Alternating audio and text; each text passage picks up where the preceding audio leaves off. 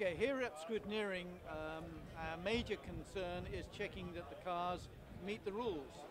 About 95% of the rules for Formula Student are safety related, so we'll be checking the driver's equipment, the seatbelt mounting, the basic structure of the car in terms of roll hoops, roll hoop bracing, head restraints, roll bar padding, to make certain that the suspension is safe, that we have lock nuts on the suspension components and safety components, that it's got the right sort of brake system.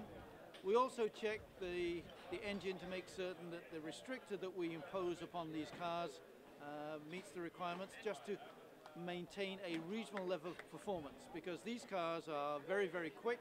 They can run from about 0 to 100 kph in about 3.5 seconds, which is as good as a good GT car like a Ferrari or a Lamborghini.